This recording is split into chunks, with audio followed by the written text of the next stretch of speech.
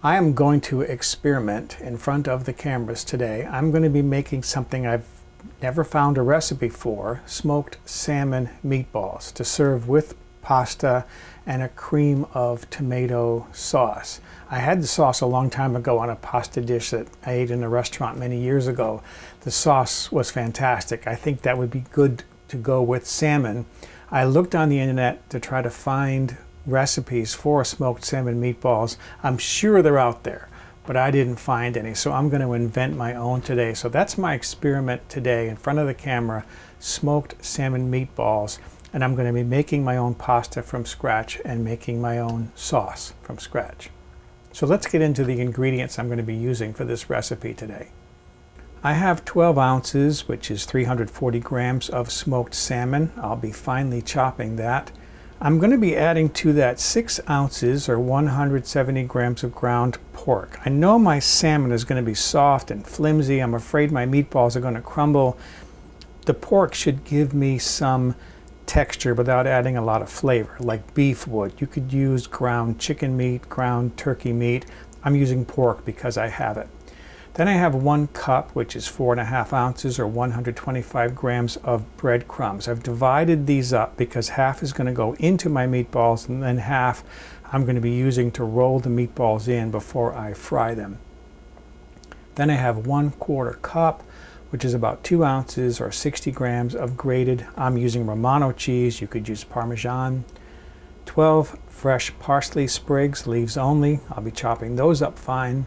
1/2 teaspoon dry oregano flakes, 2 eggs, 1/2 teaspoon salt. I'll be adjusting my salt when I get to that point in the recipe.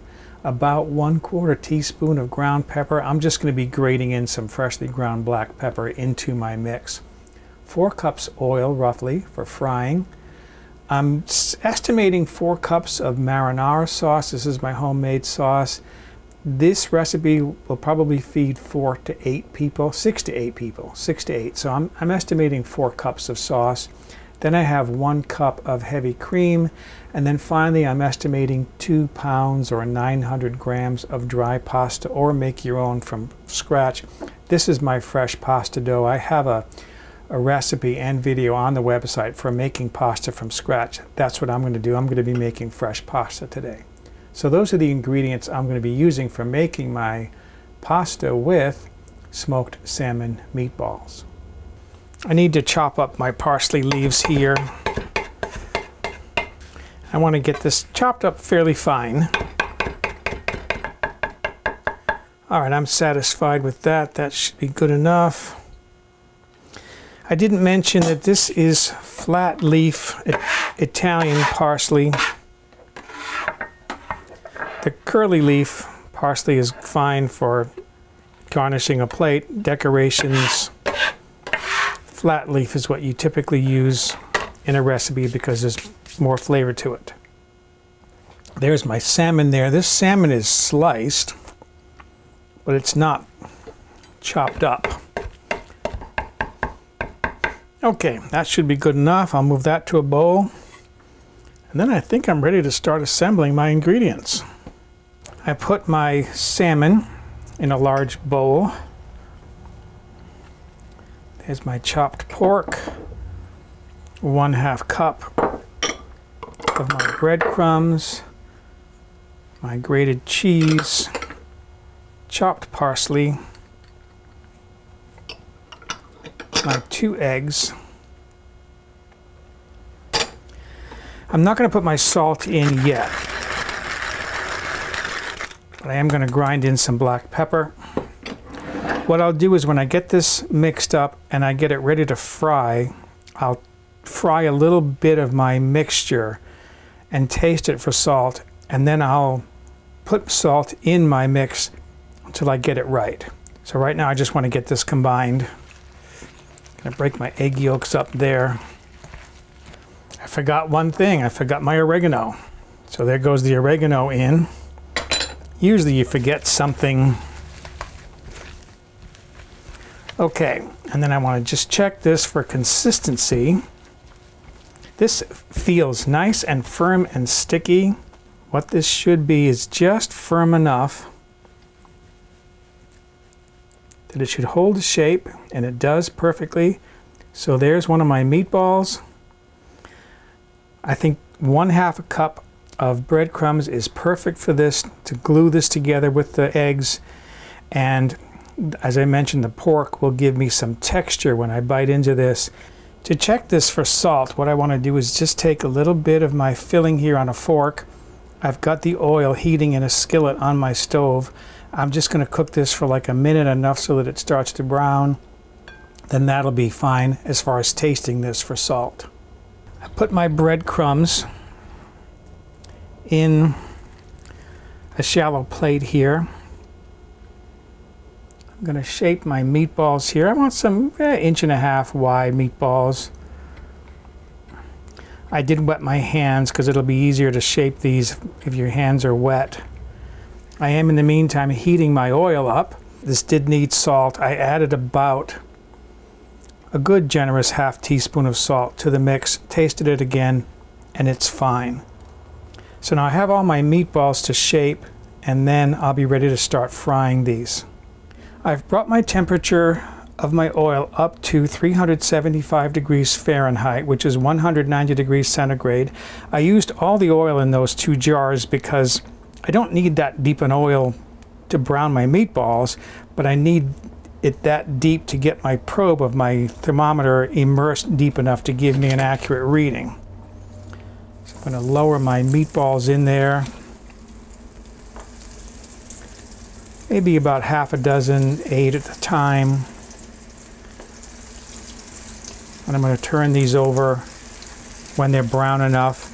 I don't need to cook these all the way through right now because they are going to cook later in my sauce. I just want to give them a nice golden brown color, which will only take like a minute or 2. Okay, there's a few there that have browned nicely. I'm going to move these over to a tray that I have lined with paper towels to drain, and then I'll continue until all these are browned. I've been heating my sauce here in a large pan until it just is coming up to a boil. It's just starting to bubble a little bit. So I'm going to carefully lower my meatballs in there a few at a time. Let's see, will they all fit? Just barely.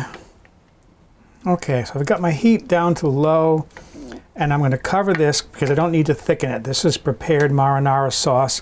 Again, this is my homemade. I have on the website a recipe for making marinara sauce. So I'm just going to cover this. The heat is on low, and I'm going to set my timer for 30 minutes and just let this simmer very lightly for 30 minutes. That should cook my meatballs easily all the way through. I will come back to this once in a while and just check it, stir it a little bit, and make sure that it's not scorching on the bottom. I've allowed my pan to cool a little bit. I took the meatballs out. And now I want to pour my cream in there and stir that in. I want my sauce to have this creamy color to it because I think it's better with the salmon. I mean, it's going to have a salmony color to it. I want to take a little taste of that, but I doubt it's going to need anything. Because as I mentioned earlier, this is my homemade marinara sauce. That was perfect, so. No, that's a nice creamy flavor. I'm going to put my meatballs back in, and then when I'm ready to use this, I'll reheat this, and I'll be ready to serve. All right, I've got my homemade pasta here. I'm going to flatten this out so I can run it through my machine.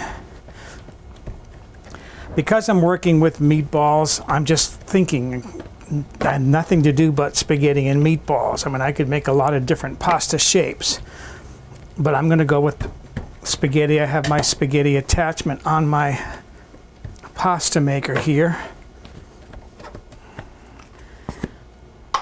Gonna flour that lightly before I put it through the machine. Okay.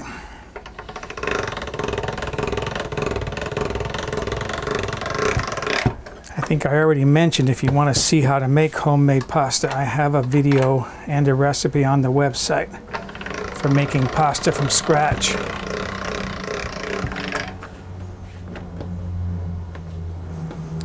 And that's a plane going overhead. Yes, I live in a mobile home, not a fancy house out in the Hamptons.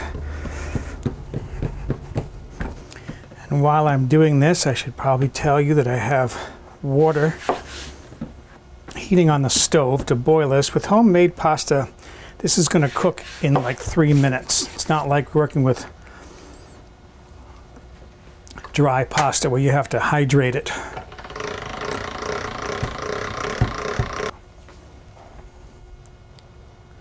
Just going to cut that in half.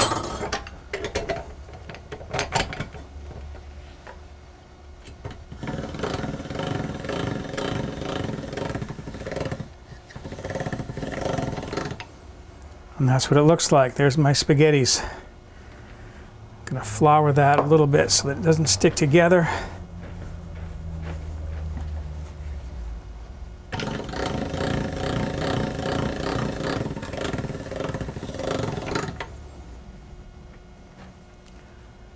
Okay, it's that simple. I mean, if you don't make your own pasta, it's really that simple to make pasta. You saw how much work that was. I mean, yes, I had to make the dough in advance and let it sit.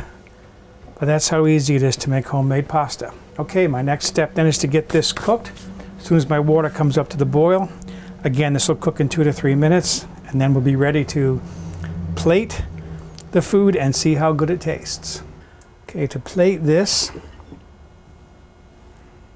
I'm gonna put some of my pasta in my plate here. Put a couple of meatballs on there. And without making a mess, put a nice generous helping of my creamy spaghetti sauce on there. And then garnish this with a little bit of Romano cheese. Incredible or what? The last step is to see how good this tastes. There is my spaghetti with cream of tomato sauce and my smoked salmon meatballs. Okay, here I am. Now again, I created this recipe myself, so this is my first experience with this other than when I tasted it for salt.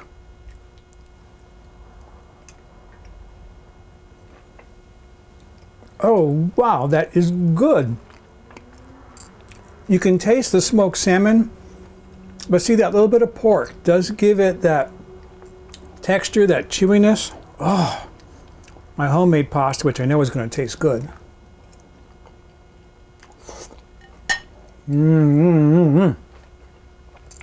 Okay, excuse me. I got to go enjoy my spaghetti with smoked salmon meatballs. For a printable PDF copy of this recipe with step-by-step photographs, visit my website, mobilehomegourmet.com, and look on the home page or in the recipe archive.